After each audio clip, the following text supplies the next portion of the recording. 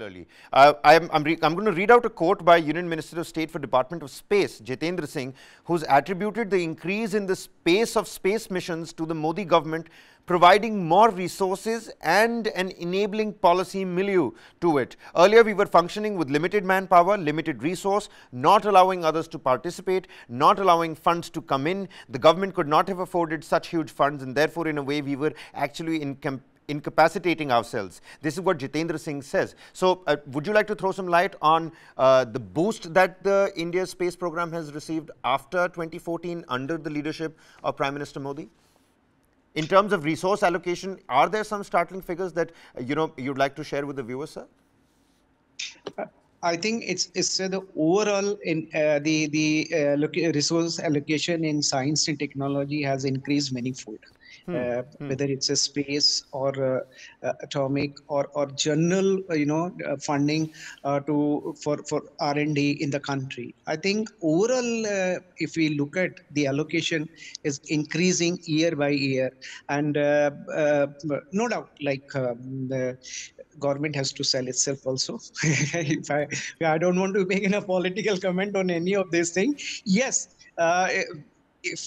if you'll go by the data, that's true. I think there's nothing to comment on that. But look at the kind of money which was given in the previous and now, and considering the inflation or the actual cost of that money. In that way, yes, there is a substantial increase in science and technology. I'll tell you why. I'll tell you why, sir. I'll tell you why.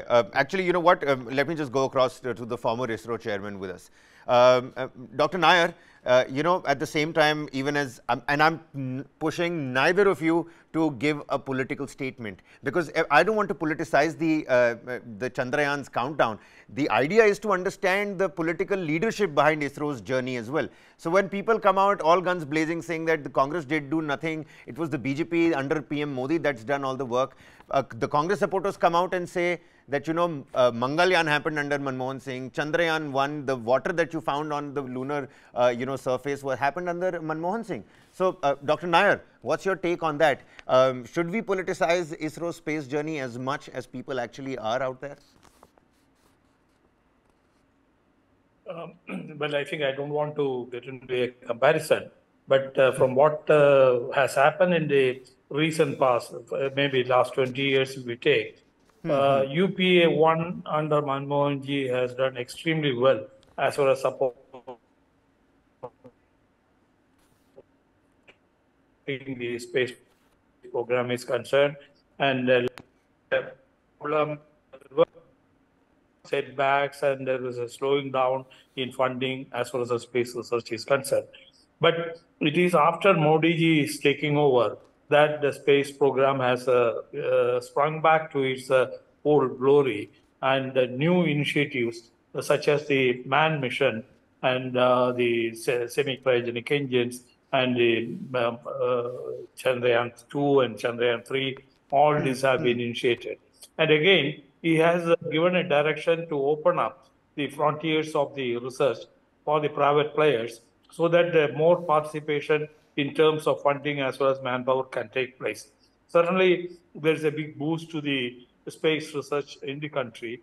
And today, we are standing shoulder to shoulder with the developed countries as far as the space assets are concerned. And not only that, our capability to take the spacecraft to orbit has been exploited for national missions as well as for the international missions. The fact that we were able to compete with the international agencies and capture 2 major launches for the US agencies shows that we are matured in the space business. And there are a lot of opportunities in this area, and there is a lot of space for the private players to take on the technology which has been mastered by the Indian Space Research Organization. So the government is fully supporting that, and that will lead to new initiatives in the future. The planetary exploration is concerned, our mission to Sun, the Aditya, is very much on the anvil, and the Man mission is about halfway through. And all this shows that we are on the right track, and we hope we will be able to be the world leaders as far as the space is concerned.